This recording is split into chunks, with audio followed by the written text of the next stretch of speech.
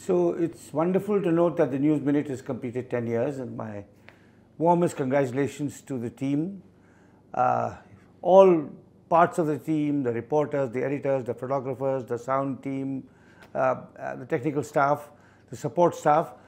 It's a first-class news organization, focused, energetic, non-partisan, and based on real issues, talking about everyday issues, not really, celebrity stuff and so on. And I've always enjoyed it, more or less from the beginning of its inception. So I wish it a very happy 10th anniversary and many more years of fulfillment and success.